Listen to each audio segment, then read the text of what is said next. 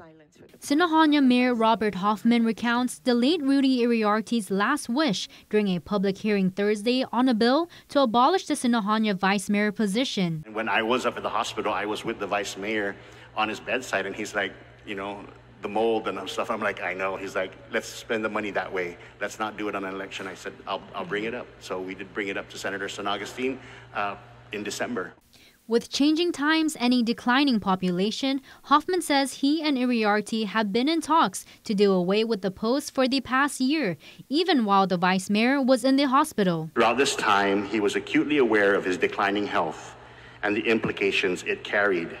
From the cost to finance a special election to a salary for a position that's no longer necessary, it was Iriarte's wish to use those funds instead on more critical needs. He firmly believed that such funds could be more meaningfully allocated to vital public services, such as the hospital or the police department, which are essentially pillars of our society. According to a fiscal note provided by the Bureau of Budget and Management Research, the Sinajana Vice Mayor's salary and benefits amounts to $94,521.40. Guam Election Commission Executive Director Maria Pangilinan says the commission continues to prepare for a mandated special election set for March 9th that costs about $25,000. Expenses include precinct official stipend, ballot production, transportation and security, and mandated public notice. Candidate packets for the Sinajana Vice Mayor are already ready for pickup at our office.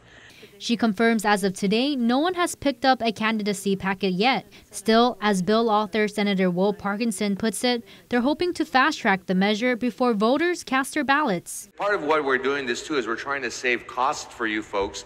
But I understand that until the bill is passed, you have to move as if the bill is never going to pass. Plus, with homebound voting beginning on February 26th, it's a rush to get the bill on session agenda. Mitsuki Hirayama, KUAM News.